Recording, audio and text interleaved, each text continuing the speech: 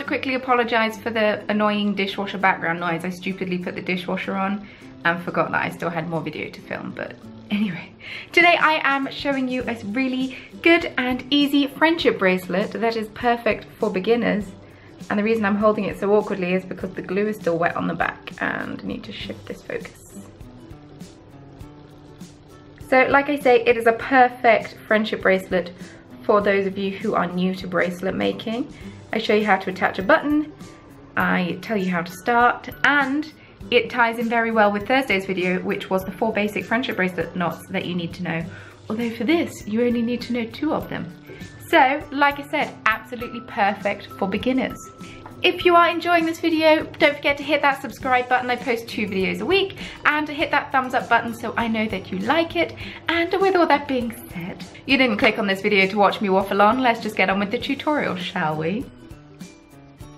Okay, so to start out this super easy bracelet, perfect for beginners, which is what we like, but a little fancier than your average chevron. So we're going to start out with 2 colours. I've done each string to be 1 meter long. That's probably too long, but you know, it's so much easier than trying to attach more.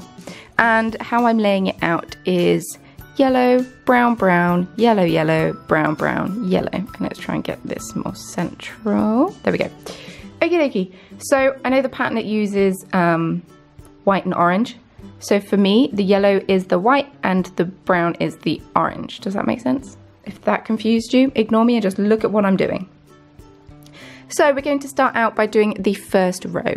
Well, how I started my bracelet, I suppose I should say, is I cut 2 meters of each string. So for example, this is all 1 string. Then I folded it in half and tied it in a knot and made sure my button can fit through, because I like having button fastenings on my bracelets.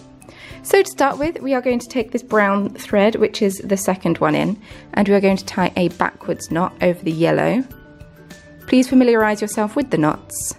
I did a tutorial for it on Thursday, so be sure to check that out.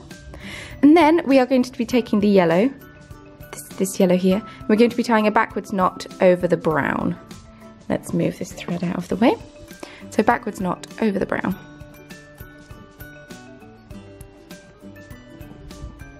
Just like so. So now it says brown, brown, brown, yellow, yellow, brown. Yes, good. So now we're taking the next yellow and we're doing a forwards knot over the brown next to it.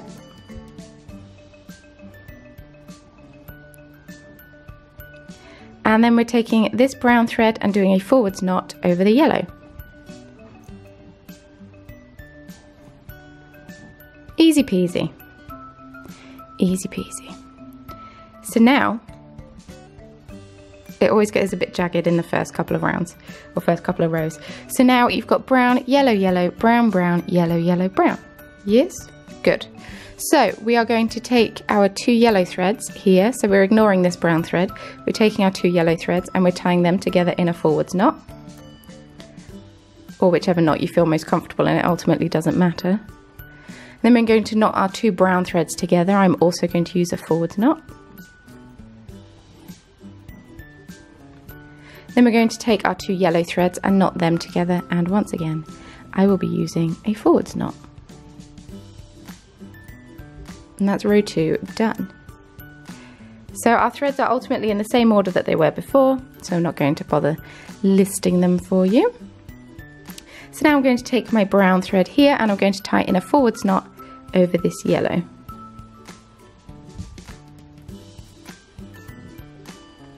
Then I'm going to take this yellow thread and knot it over the brown. And I know these aren't the most visually appealing of colours, but it's good for high contrast so you can see the pattern as it grows. So then I'm going to take this yellow here and tie it in a backwards knot over the brown.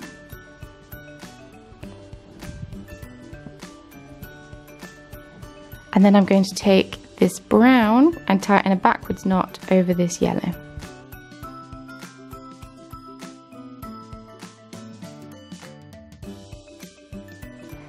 So we can already see a diamond taking shape, which is very exciting. So now we're going to finish off this pattern repeat, I told you it's easy, by knotting the 2 brown together. And then the 2 yellow.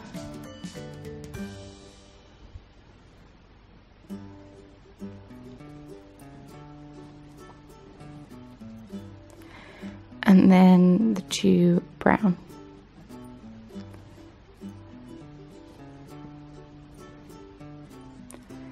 And then we simply go back to the start of the pattern and do that all over again.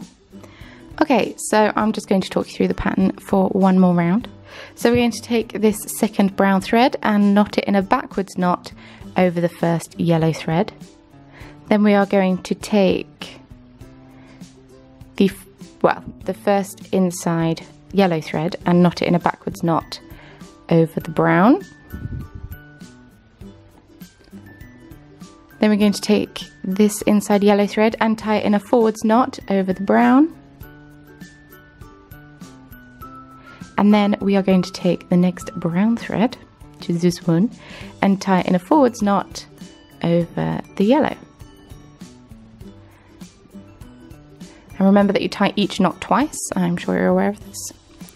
So now we are going to move these 2 threads to the sides because we don't need them this round. We're going to take these 2 yellow threads and knot them together.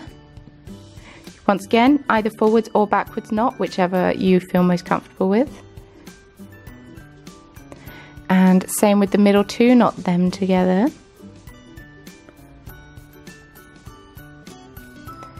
And then once again, same with the other 2 yellow, so you're just knotting them together.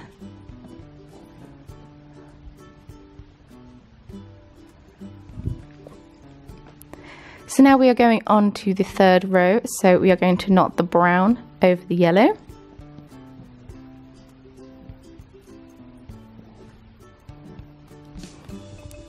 And then we are going to knot the yellow over the brown in a forwards knot. Move them to the side. And then in our next pairing, we're going to knot this yellow over the brown in a backwards knot. And then finally, we are going to knot this brown in a backwards knot over the yellow.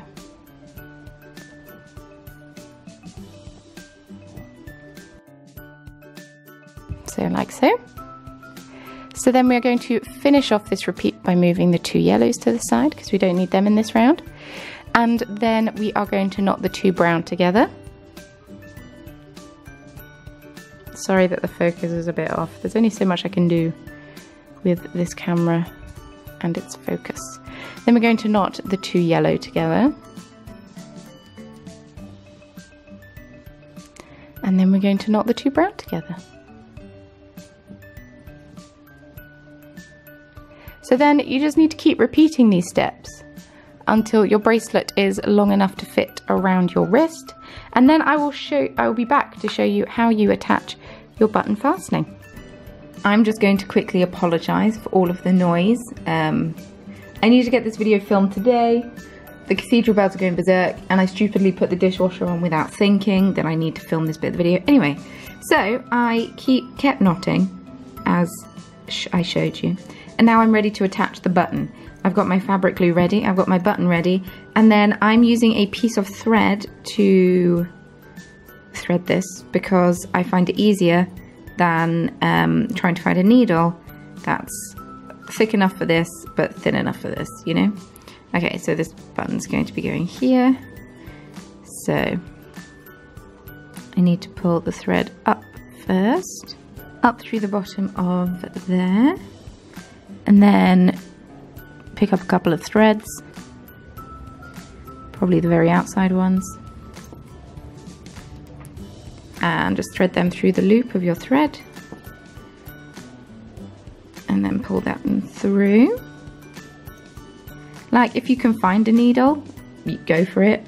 I just know that I don't have one that I will be able to thread with 2 embroidery threads and will also go through the button hole. So then I'm going to go up through the other side, boop, with my loop and loop it through. I hope I'm explaining this well, probably not. I'm just attaching a button. Like, use whatever technique works for you, you know? And pull those ends through. like that. And then I'm going to take the other 2 outside threads, and I'm going to repeat that for the other 2 holes. If you only have 2 holes in your button, then you're already done, but I don't. So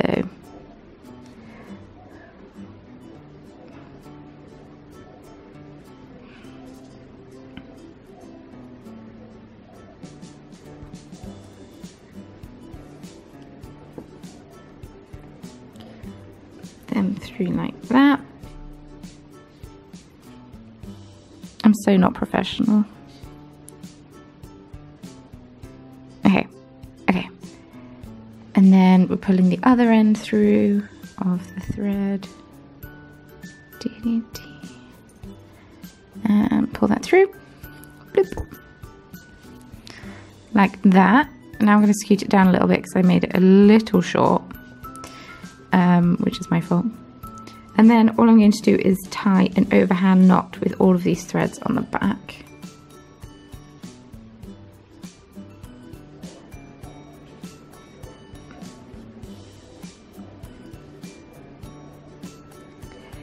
Make sure it's nice and tight up next to the button.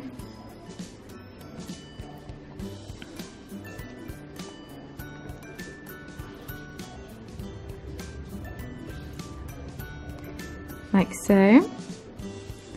And then trim off the excess threads as close as you can, unless you don't have fabric glue. If you don't have fabric glue, don't do that, because your knot will come undone, but I have fabric glue. So then I'm going to liberally apply fabric glue all over the knot and then leave it to dry before I wear it. And don't worry if you get any on the button itself. Well, the fabric glue that I use anyway, I'm imagining all fabric glue is the same. It's designed to stick to fabric, so you can just peel it off the button. And then, yeah, just leave it till it's dry, and then it's ready to wear. So, that is honestly how easy it is. It's super simple, and I hope that your bracelets look as lovely as mine. I know it's not like the most ideal colour combination with the yellow and the brown, but I'm liking it at the minute, and I don't know why. Because usually I'm like a bright colour person, but whatever. If you did enjoy this tutorial, don't forget to hit that thumbs up button and subscribe. I post 2 videos a week. Every other Thursday I post a podcast, and then the Thursdays in between I post whatever video I fancy posting. And this past Thursday it was a friendship bracelets basics tutorial where I teach you the 4 basic knots, because I realised in the 3 years that I've had my YouTube channel I haven't actually shown you how to do that, which is really stupid on my part, but anyway. And then on every Sunday you get some form of craft tutorial, so feel free to hit subscribe if that sounds like something you are interested in. If you do happen to recreate anything using one of my tutorials, I would like to see a picture of it, so feel free to post a picture on social media using the hashtag #thecornerofcraft.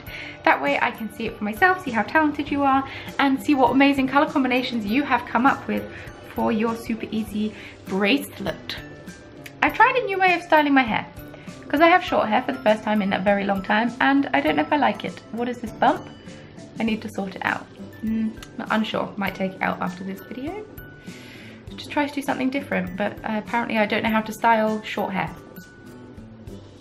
Oh well.